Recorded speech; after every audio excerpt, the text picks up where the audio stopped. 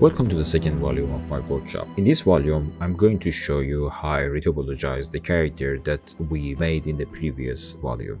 We are going to talk about how we can retopologize a character that we sculpted in ZBrush. And then we are going to talk about all the things that we need to care about while we are unwrapping the UVs. What are the ways that we can bake our maps in Substance Painter and how we can texture our characters. And what are the things that we should take care of, be careful about, and what are the things we need to make sure that we can look at our character the best way possible. And then we are going to talk about how we can render our character in Marmoset toolbag to get a nice presentation out of it. So let's dive right in because we have a lot of stuff to show you in this volume.